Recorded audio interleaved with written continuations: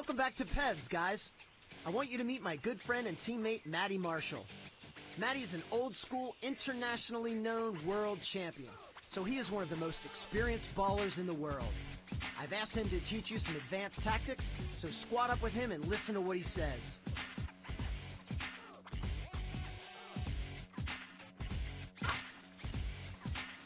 Hey, I'm Matty Marshall.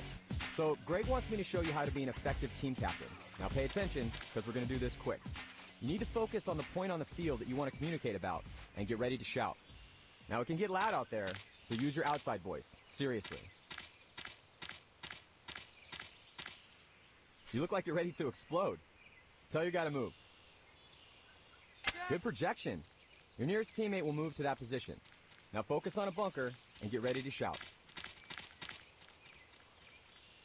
Alright, give the order to lay down some cover fire. Your nearest teammate will shoot it up. See, you're the captain. They listen to you. This is great for when you want an opponent to stay in cover so you can move up. Let's try one more call. Give the order to defend. The nearest teammate will hold tight and keep an eye on that spot. Now you get the idea. When a teammate's on watch like that, they shoot when an opponent's exposed. It's great for making eliminations. If you need a specific team member to do the job, make eye contact before you give the command. Otherwise, your nearest ally will assume you want them on the job.